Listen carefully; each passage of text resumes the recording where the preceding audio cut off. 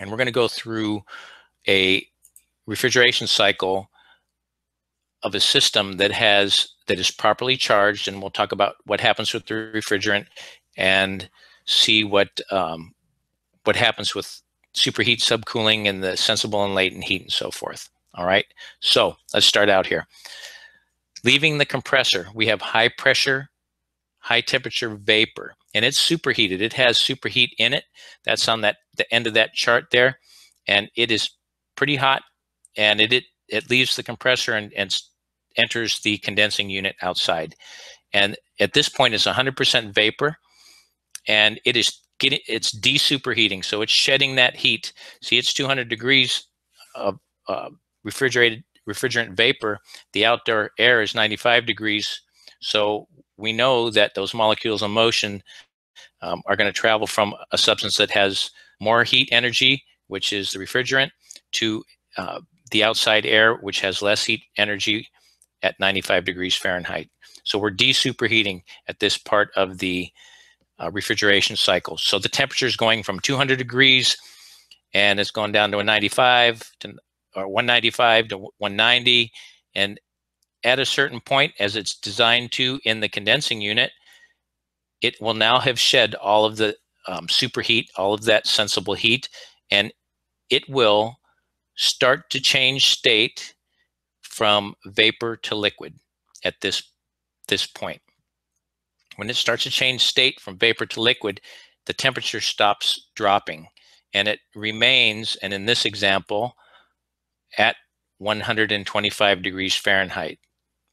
And so at this point, the refrigerant is at 125 degrees Fahrenheit, and now it is starting to change state from vapor to liquid, or we're condensing back down.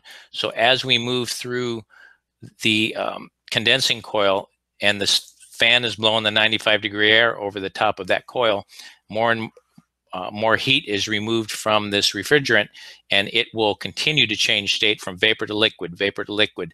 All of that heat is required to change it to vapor is being released outside. So at the point halfway through our condenser, it's now 50-50, 50% vapor, 50% liquid, and it continues on through the system. No matter what point while it's changing state that you put the thermometer here, here, or here, it's all going to be 125 degrees, because remember, when it's changing state, it doesn't change the temperature, but it is getting rid of the heat. All right, so we're again changing state. Now we're starting to get to the point where it's 75% liquid, 25% vapor, all the way through. And at a certain point, when there's a properly charged system, the refrigerant is now 100% liquid.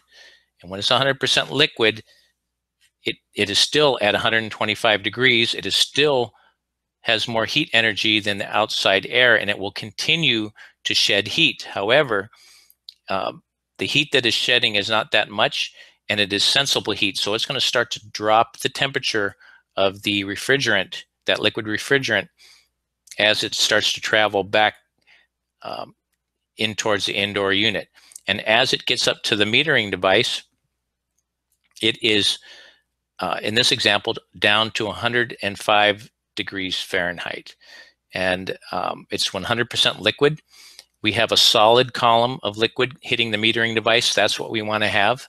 The reason that you want to have a solid column of liquid and subcooling, first of all, the reason we want to have subcooling in our refrigeration system is every bend that you have in the liquid line, any ding from the lawnmower, any long length of pipe or a poorly brazed joint begins to drop that pressure, and which drops the temperature. And if we don't have enough sensible heat here in this line, it's going to start to flash over into gas before we hit this metering device up here.